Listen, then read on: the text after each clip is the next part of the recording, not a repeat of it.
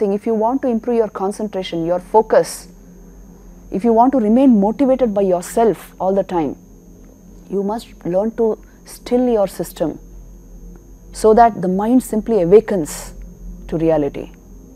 So to achieve this, there are certain fundamental disciplines given to you in yoga. आपने यम और नियम सुने हैं?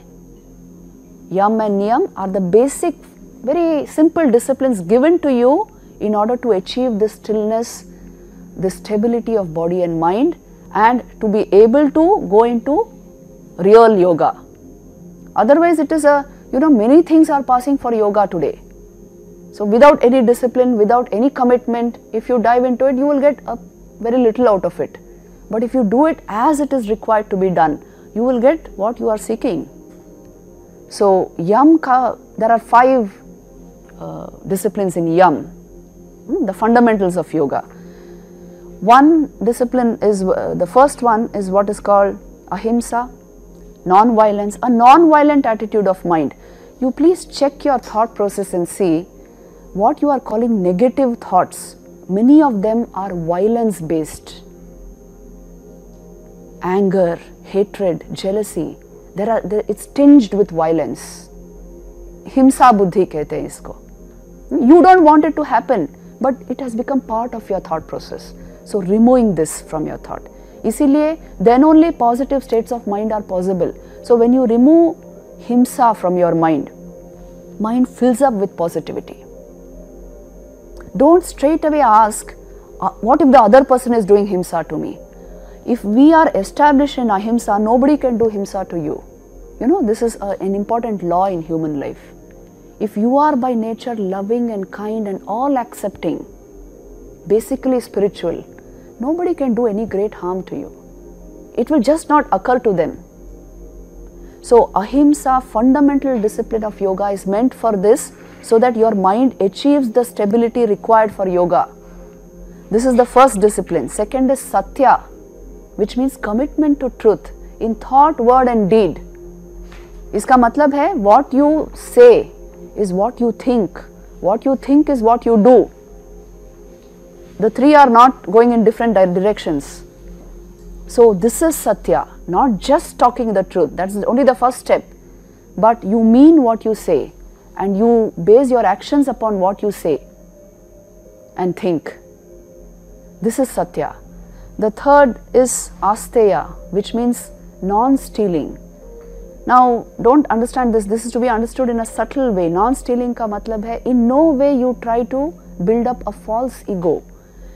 Your copyright stealing, plagiarism, all this is included in asteya. The tendency in research, there's a huge amount of plagiarism. So this tendency should not be there in the mind. That is being established in asteya, which means I am not borrowing that knowledge or taking that thing which does not belong to me. I am not going to flatter my ego because I am in search of the truth about myself. So this is an essential discipline of the mind. The fourth is Brahmacharya. See, this was fundamental to our education process in the past, in the Vedic age. Why is this being recommended is because you keep your energies in your hands. Brahmacharya essentially means committing pranic energy to the heart center. When you do that, what happens? Intense clarity remains. You are in sort of free of body consciousness. You have your entire mental powers in your hands. So you can apply the mind to anything and you will be successful there. It is essentially retaining your energies in your hands. Without this discipline, your energies remain dissipated. And it requires a lot of effort to gather them together. That is why this essential discipline of Brahmacharya. There is another vital point here which yoga, it's important for yoga.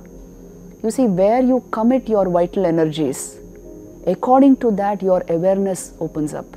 If your vital energies are committed only to the lower chakras, to the lower centers, only body consciousness will prevail. Even mind consciousness, mental awareness is not increased. But if you commit them to the heart and above the heart, body consciousness falls away. Only mental awareness remains and you go beyond even that. higher dimensions of awareness will open themselves up to you. So this art of committing vital energy to the higher centers was fundamental to any great achievement. And the science of it is being given to you in yoga. It is actually a science, retaining your energies in your hands. And it is the normal process of decent living. It is a way of living beyond mere body consciousness. So this is another fundamental discipline stressed. Then you have aparigraha. Aparigraha means not accepting gifts. Why? It obligates you to the giver of the gift. When you take something from somebody, you develop a soft corner for that person. This way your mind, which wants to get into states of yoga, cannot be compromised. Its energies cannot be compromised in this way. That is why you don't accept things from others. You can give as much as you can, but don't accept. This is another discipline. Then you have the Niyama set of disciplines, another 5 disciplines. The first one is Shaucha. Essentially, they are disciplines of your senses and your mind, Yama and Niyama. Shaucha is general cleanliness of body and mind. Then Santosha, contentment. If you know the art of contentment, if you have felt it, you can be happy with very little. Those who don't have contentment with a lot of things also, they can be very unhappy. ये आपने देखा है? So these are all fundamental disciplines to remain in happy, positive states of mind. Then there is tapas. We already discussed tapasya is turning the mind a little inward. In whatever form you do it. Tapasya. इसीलिए तो लोग कितना कुछ करते हैं ना, in the form of tapasya. Some level of self-control they try to practice so that your energies increase. And then Swadhyay is good study, self-study every day. See, you people study so much. I know how your waking hours are occupied. Do you do any amount of elevating study every day? 5 minute के लिए भी भगवद गीता पढ़ना या विवेकानंद को पढ़ना, something from yoga, some scriptural study. If you just did 5 minutes of study every day consciously, it will elevate your thought process. It will clear your mind. इसीलिए स्वाध्याय इतना important है. You dwell on a higher thought throughout the day, through everything that you do. Whatever work you do in your room, in your classroom, in your lab, there will be an undercurrent of this elevated thought. So it helps you in various ways. इसीलिए a little amount of self-study, scriptural study every day. I would recommend to you, there are small books, Thoughts of Vivekananda or Vivekananda's Rousing Message. Like the small books are there, 10 rupees for 10 rupees, very vibrant thoughts of Vivekananda. You must at least keep 1 or 2 books with you. Every day read just one thought and it will just hit you.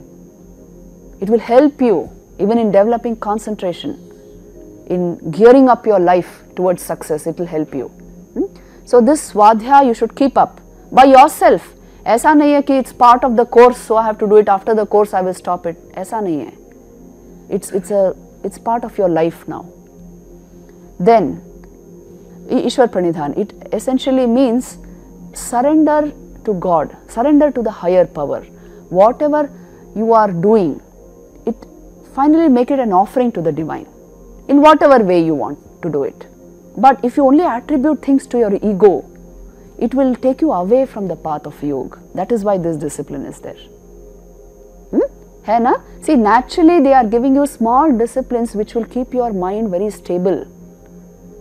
जिसकी वजह से आपके जीवन में गंभीरता आएगी. A certain depth will come into you. You will become a natural leader.